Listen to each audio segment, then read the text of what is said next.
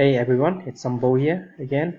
Today I would like to announce that the DJI M200 industrial drone has already arrived, and in fact I got this news from my Google alert on the drone, and in fact the DJI M200 has been announced in the recent day, actually in February 2017, during the Mobile World Congress that is happening in Barcelona.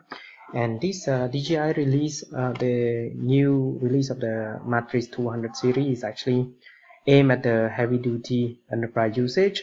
For example, you can actually use this machine for power line inspection, to search and rescue mission, and wind turbine inspection.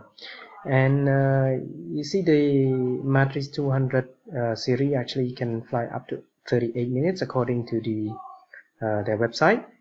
And it's very versatile in use, and just take a look at this video, for example, here.